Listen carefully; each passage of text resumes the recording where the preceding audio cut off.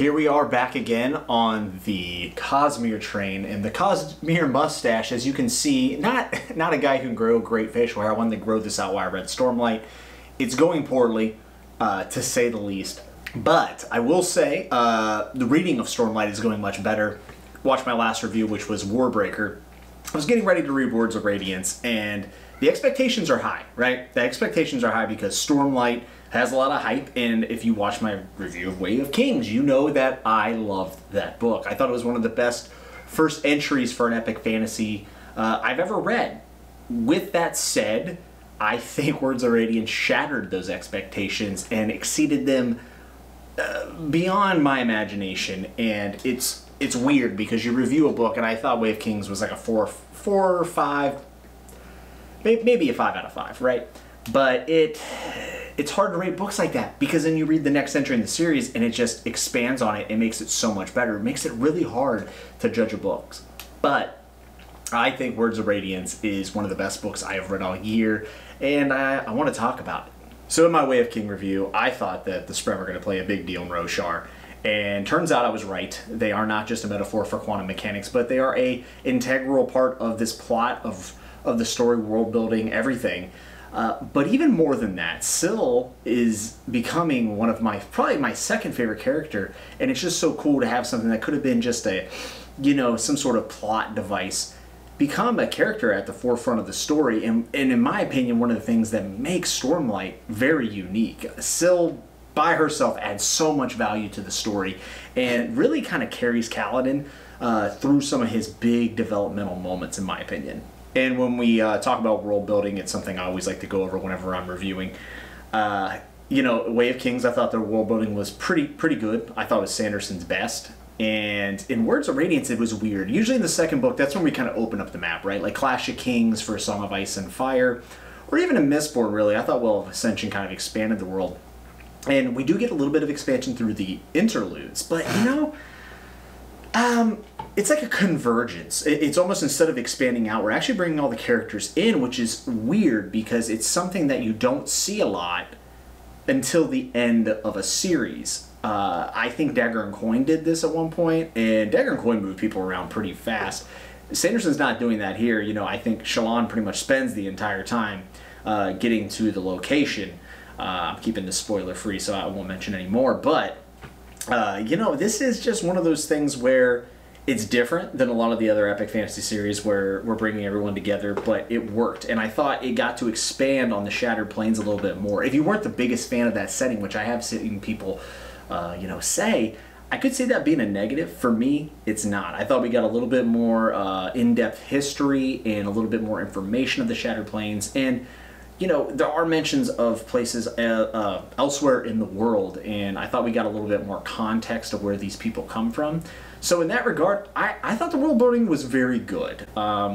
Way of Kings, probably a little better in that regard, but it's the first book in a series, so all of the world building, not just location, obviously, is going to be more at the forefront of a book one. But it continues here in Words of Radiance, and I thought that it was at least at the level of Way of Kings, maybe just a bit below. Now, when it comes to the characters of Words of Radiance, all of them, from sub characters to our main characters like Kaladin, Shallan, and Dalinar, Adolin, all of these characters are all improved, in my opinion. So that kind of tells you the level of detail Sanderson's putting in to Stormlight characters. I do think it's his best character work to date of the things I've read. I've only read Mistborn Era 1 and Warbreaker, but Stormlight, he really, really shines. And if Way of Kings was very much a book of many characters, but it was the book of Kaladin, in my opinion. You might disagree, but I also feel like Words of Radiance, then, is very much a book of Shallan. Now, that doesn't mean that we're following her only around or anything like that.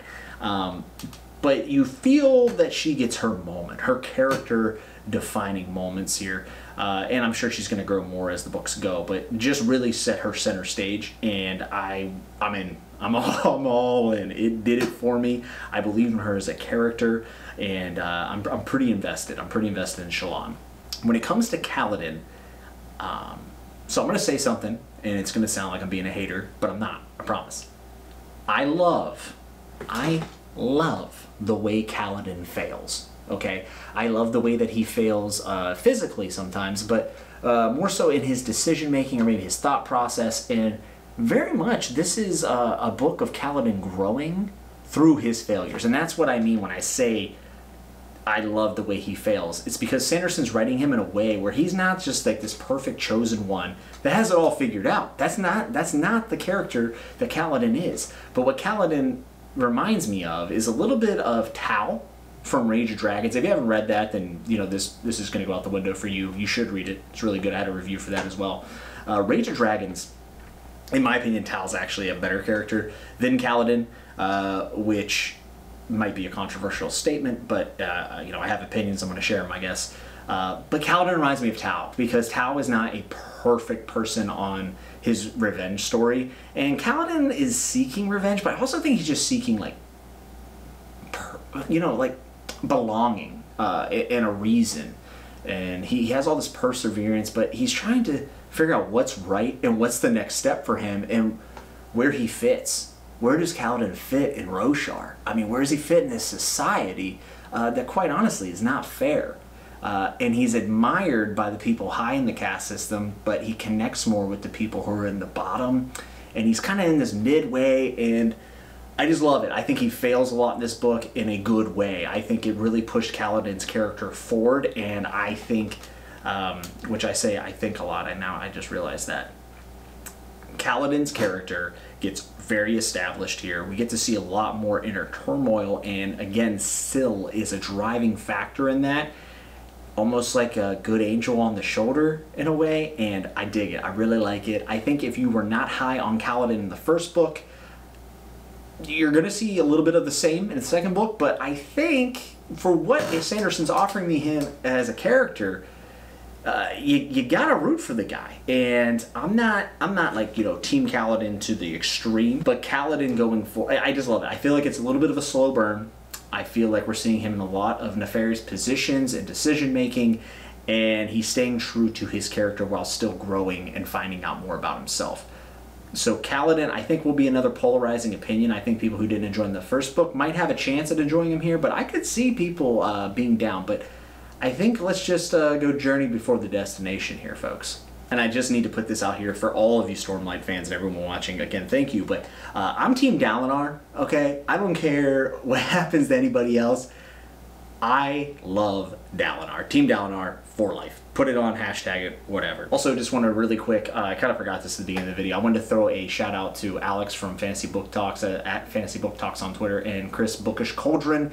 They gave me a shout out in their videos, and I've gotten a very large lump sum of subscribers who have came to me and said, hey, I'm from these channels. They shouted you out, you know, great content. I want to say thanks for stopping by and thanks for being here. And if you haven't checked out those two guys' channels, if you're not, people who have came over from them, please check them out. I'm going to put them down in the description. And while you're down there, if you haven't and you're a new viewer, go ahead and hit subscribe and like and all that good stuff.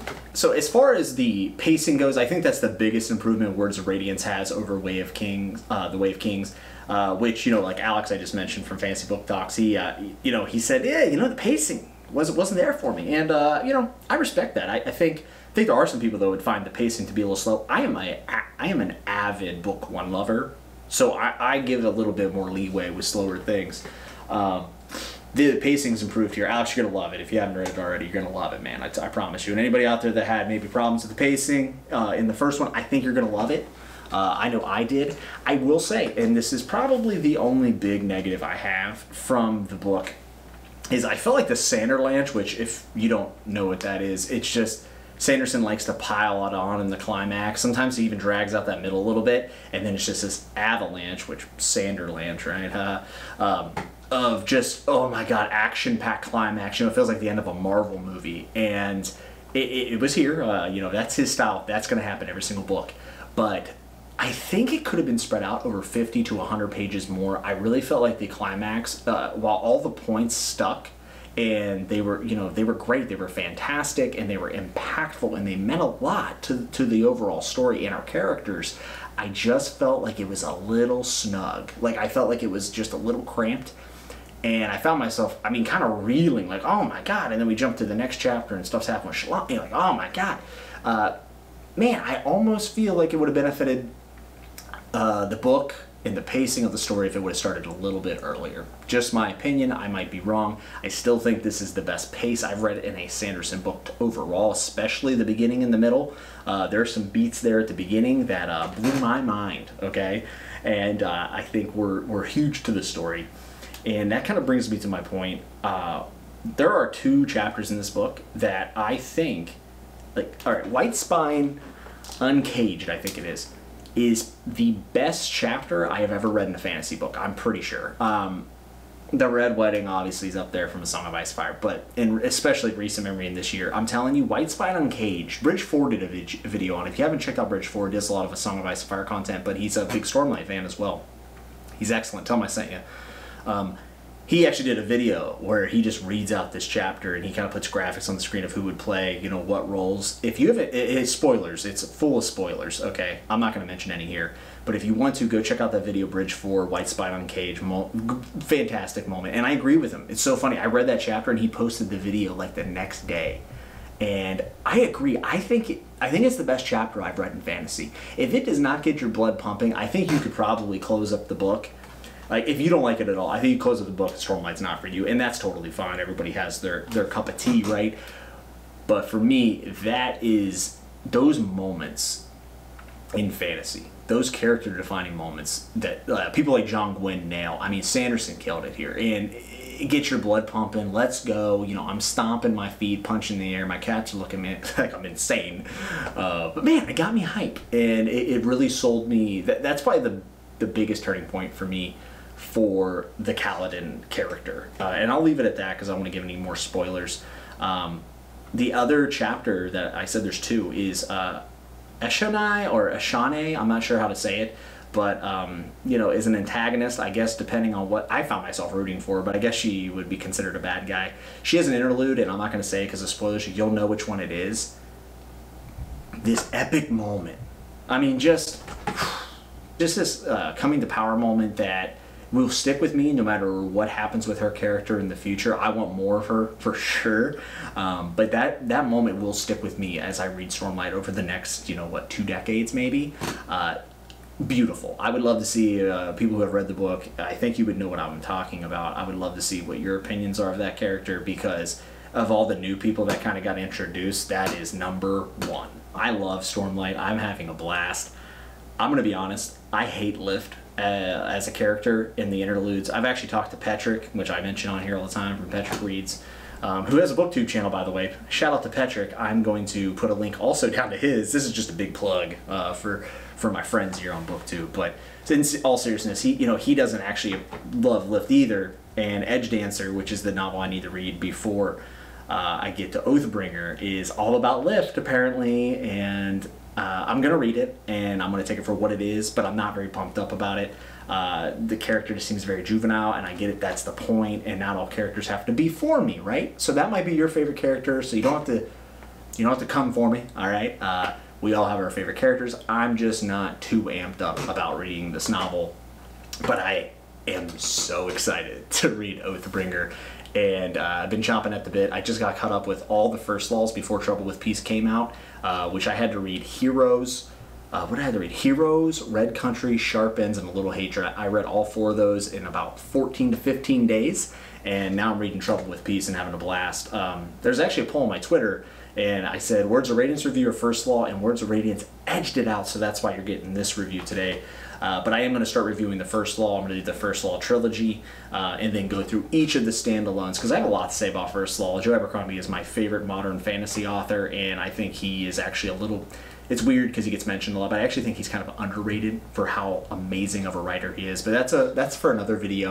Up next on my TBR, I'm going to finish up Trouble with Peace, do Edge Dancer, do Oathbringer, and then I got a lot of stuff to read. I actually have most of my end of my year planned out, which I don't really do, so maybe I'll make a video about my TBR for the rest of 2020, and then at the end of the year I'm going to be reviewing and doing a top 10, and Words of Radiance is it's going to be in the top 10, probably top 5, probably top 3. Might be the best book I've read all year.